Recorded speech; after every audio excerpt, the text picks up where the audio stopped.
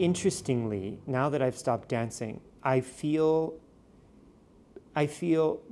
even more purposeful. I feel, you know, yes, I had a dancing career for 20 years, and yes, I went to places I just could not have ever dreamt of going, dancing with ballerinas that I never dreamt of dancing with.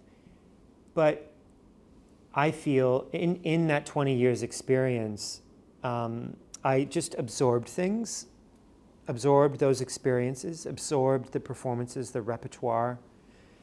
And now that I'm not dancing, I have, I think, even more fulfillment out of the art form than I did when I was a dancer. There are things I miss as a dancer, but there's also, I think what overrides that is this immense sense of purpose to give to these dancers of the Australian Ballet.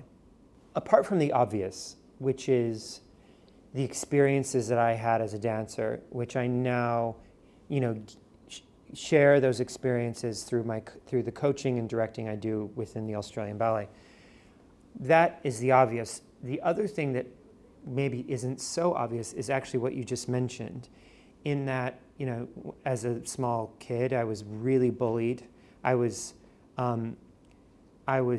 what came so naturally out of me, whether it was my lack of social masculinity, whether it was my desire to dance, that part of my experience in life actually funnels into this company, because what's coming out of me is this care and desire for these artists to express themselves exactly who they are, express their true artistic being.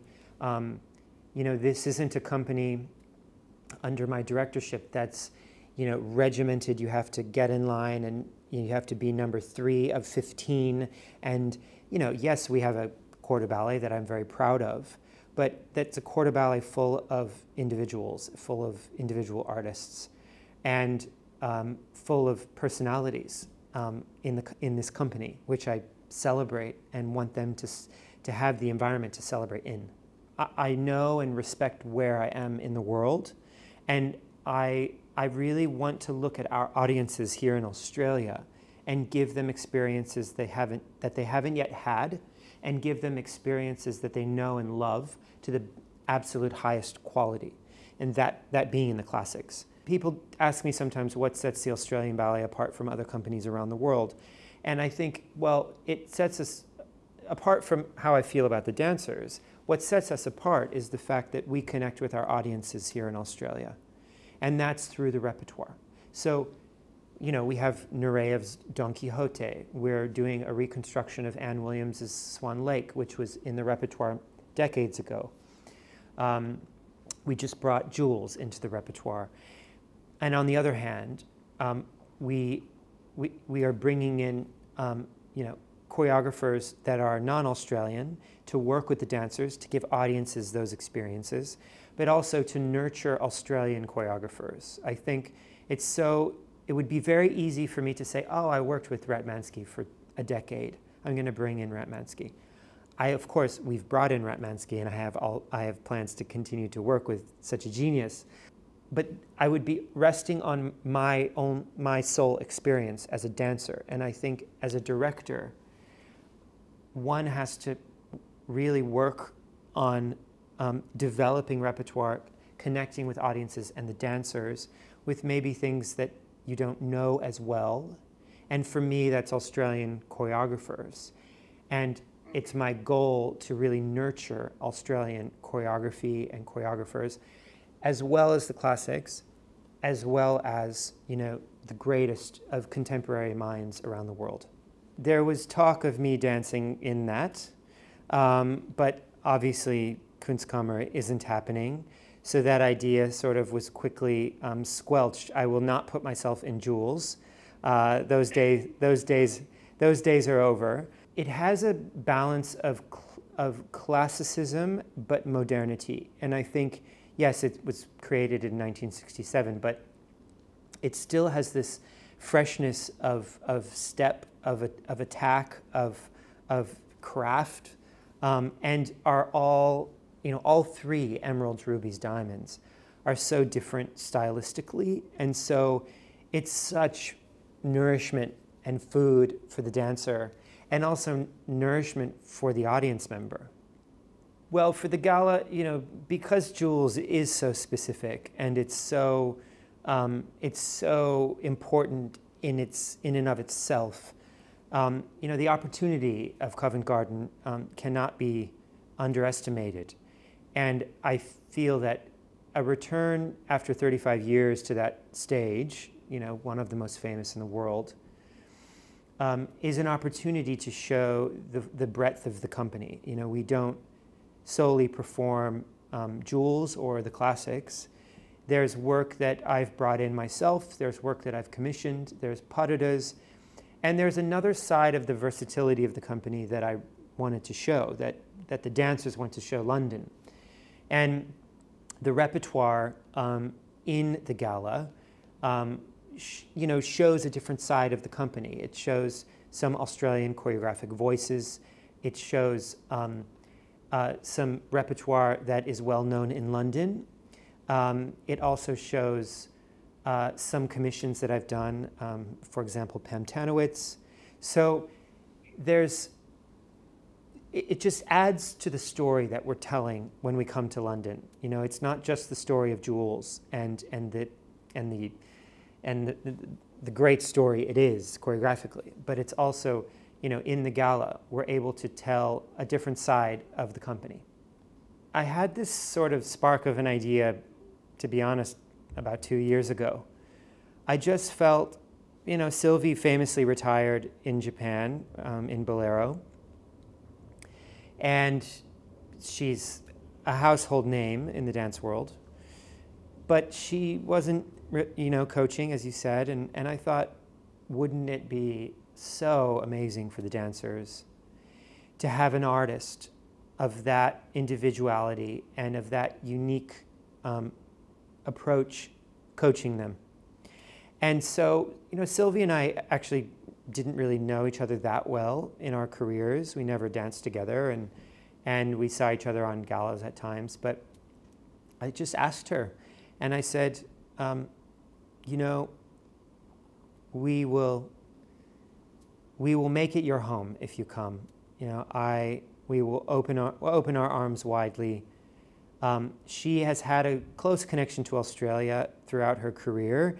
Our head physio, Sue Mays, was her physio on tours in her career, and she danced with the Australian Ballet, and so she really loved Australians and has good friends that live here in Australia. So she said yes, and she came down and she coached Don Quixote, at first just the principals, but then as time passed, she ended up coaching every character on stage. And she just brought absolute artistry out of everyone, but honest intention of character interpretation. Exactly how she approached her characters and her roles in her career. It was never an approach of, I did it this way, do it this way. It was never an approach of, that's the way the choreography is. She was always asking, why? Why are you, that doesn't make sense to me. Why are you doing it like that? That he's over there when she's over there, your reaction doesn't make sense to. It was all about reaction and character and energy. It had nothing to do with pirouettes, with the height of the leg, with the foot, with the technique. She said, they're already good dancers, they don't need to work on technique. It was so beneficial for everybody. I find stylistically it's quite holistic in a way. That the dancers are really versatile. They're not, they aren't sort of pigeonholed in a certain stylistic technique or quality. So I find the dancers to be quite holistic in that, like, they can execute classical work, but then they can also express themselves through contemporary movement very, very well. But what I do find to be a sort of unified approach is just their energy on stage, and it has much to do with the school, but it also has much to do with the culture of Australia. I find that there's a warmth on stage, there's a humanness, and whereas other parts around the world, other companies around the world have this very ethereal kind of superhuman quality that makes them these supreme beings in a way. In Australia, at the Australian Ballet, there are people on stage. There's warmth. There's a humanness, which, as I'm learning, as I live here, is very Australian. You know, the Australian warmth is very famous around the world, and I think that's what's embodied on stage. It is intense, and you know, the sheer number of performances here is very intense. You know, when we're at the Sydney Opera House, we do 21 shows of any given ballet. So Don Quixote we did 19 shows of Don Quixote consecutively, and then we do 12 shows in Melbourne. And when all is said and done at the end of this year, when we open Swan Lake, we open it in Melbourne, but then we take it to Adelaide and Brisbane and then to Sydney. We will have done 63 Swan Lakes at that stage. So the workload is really intense. We're closing up 24. It hasn't been announced yet, but I'm really looking at, as I said, a mix of choreographers that haven't yet really worked within the company internationally. I think that's really important for the dancers and also audiences to have these new experiences. And again, with the classics, I really feel, and this goes into our 2024 season and onwards, the classics have to be performed to their absolute highest standard, not only in terms of dancing, but in terms of the production. I've done many a production that looked, dusty and like a museum piece in my career, the Swan Lakes, the Giselles, tested through and through, but part of the vision here is to, when we do, like we did Rudolf Nureyev's Don Quixote, we did a complete refurbishment of set, and we made the production look as absolutely fresh as it possibly can.